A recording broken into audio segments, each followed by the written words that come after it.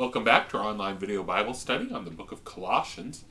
If this is the first video you've come across and would like to go back to the beginning of the series, you can click on the box right here. Let's begin with a word of prayer. Dear Lord God, we thank you that you have given us the gift of your word, that we might read it, mark it, learn it, and inwardly digest it. As we do that this day, send your blessing upon us. We ask it in Christ's holy name. Amen. Today we're going to look at just a few verses in Colossians chapter 4, verses 2 through 6, and then next time we'll finish up this book of Colossians going through the various greetings and things that Paul gives at the end of this book of Colossians. We want to always remember, of course, the general context. Paul has been telling the Colossian Christians that their real hope, their real wisdom, their real understanding is in Christ. And that they have been baptized into him, and that they should rejoice and hold fast to that faith that they have been given. We're in this section now where Paul is now exhorting these Christians who have been baptized into Christ about what they should be doing with their lives. He's told them things that they should get out of their lives. He's told them things that they should put on in their lives. And here he's going to have a few instructions about their prayer life, and especially as it relates to Paul's own life. Let's read here in verse 2. Continue steadfastly in prayer, being watchful in it with thanksgiving. At the same time, pray also for us, that God may open to us a door for the word, to declare the mystery of Christ, on account of which I am in prison, that I may make it clear, which is how I ought to speak. Paul here says several things. One, he says, please be steadfast in your prayer. Continue praying, and particularly here he is asking for prayer for himself. Paul does this often in his letters because Paul understood that his missionary journeys were not really just his own work, but really it was work that he was doing on behalf of God and his church. And so Paul always asked that the people that he was writing to would keep him in prayer.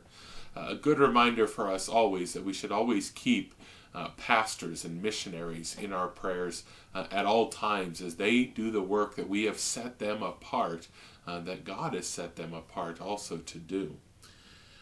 He says then, right, pray for us that God may open the door, that they would be able to speak more of the Word of God. Paul writes this letter, if you remember, in prison, and Paul makes clear in other letters that he is able to do missionary work even in prison, talking to the various people that are there, even the guards and things like that. But he asks here that he might be able to be freed in order that there would be a place for him to present the Word of God more freely.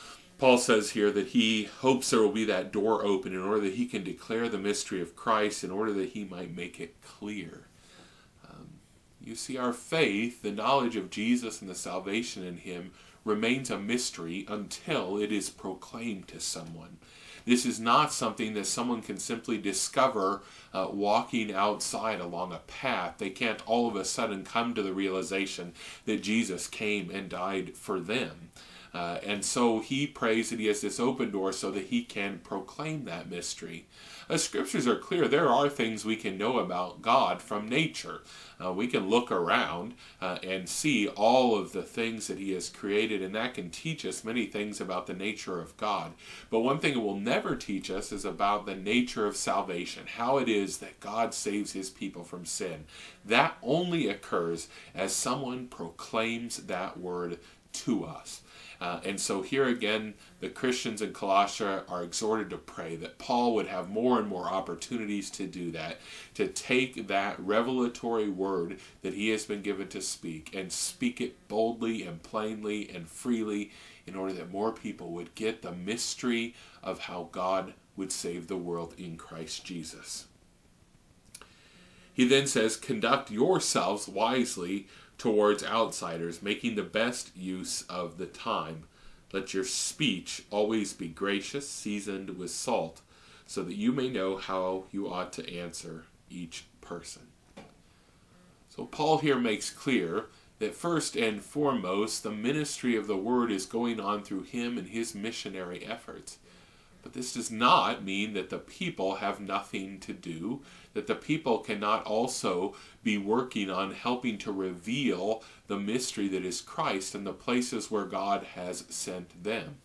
This is always important for us to recognize. Here is really the difference between pastors, missionaries, and lay people, is that pastors and missionaries have been set apart to do this work constantly. It is their job. It is their first concern. And so we pray for them in order that they would have those opportunities to speak the gospel. Those that live as lay people in the church do not have a job that enables them to spend 40 hours a week studying the Scriptures, proclaiming the Scriptures. But Paul says that doesn't mean that you are not important in God's plan of making sure this mystery gets out. He says, no, you too, right, should be wise about how you use your time. Paul talks often, right, the time is short, and that means Paul is always aware that Christ could come at any moment. And so we can't simply, any of us as Christians, say, well, I'll get around to speaking of Christ someday. He says, no, the time is short. Be wise about it. And so conduct yourselves with that wisdom and speak to people when you are given opportunities in your places where God has called you to serve. Right? So if you have that opportunity after work when someone is looking down, to speak to them and to tell them of Christ, that's great. If you're at school and you have a chance to speak to a friend about Christ, that's great. Be wise about those opportunities in the places where God has already placed you to be. So make the best use of your time. And then he says your speech should be gracious and it should be seasoned with salt. Have you ever had a food that's should be good, but yet it needs a little more salt, or it needs some salt, and you can't find any, right? And you kind of eat the food and it's like, oh man, this is not what it should be. It needs that salt in order that it would just taste perfectly. That's really the metaphor that Paul is using here, that our speech should be gracious first. In other words, we're not to just be harsh with people. We're not just to be rude. We're not just to go out and tell people nothing but that they're going to hell. But instead, we're to be gracious and wise and think, what are the ways in which I can communicate to this person the mystery of Christ? That's the seasoning it with salt. Make it so that, if possible, it can taste good going in their mouth.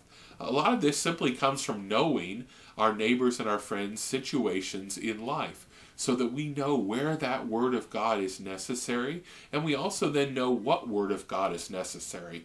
There certainly are times when we need to speak to someone the pure law of God. They need to hear that their lives, as they are leading them, will lead them nothing but to hell. They need to hear that. Other times, though, people need to hear nothing but the gospel. They don't need to hear one more condemnatory word. They need to hear only that Jesus has died for them. But that's what we have to know, is how do we season the word that we are speaking in order that we'll speak it well to those people, that it will meet them right where they are. This can also refer to even the style of speech we use. We might know that someone speaks in a certain way, or likes stories, or doesn't like stories, likes kind of analytical thinking. We want to know who we're talking to and be wise about it and try to speak to them in the way that will best get across the gospel to them. Right? That's what it says at the end. So you may know how you ought to answer each person. Anybody knows this. You may have something that you have to tell 5 people, and you may have to tell all of them in a different way to really get it across, right? If it's a kid, you may have to tell them one way. If it's an adult, you may have to tell them another way. If it's someone that's highly educated, you may have to tell them one way. And if it's someone that's more simple, you may have to tell them a different way. And Paul says, take the time. Be wise about this. Think through it. Think, how is it that I can best present the mystery of Christ to people in the places where God has called me to serve?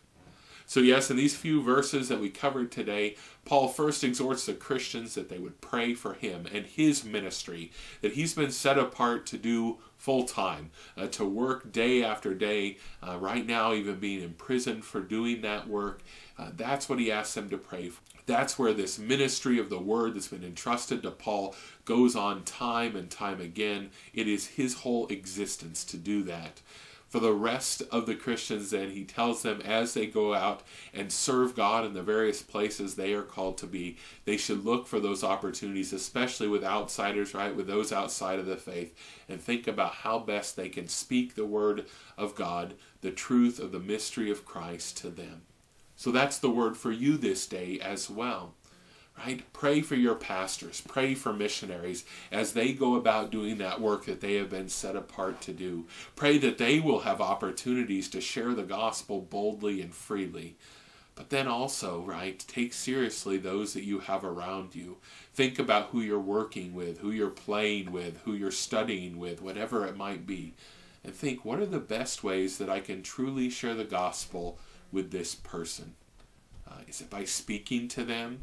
Is it by introducing them to a piece of music? Is it by some other means? Whatever it is, be wise. The time is short.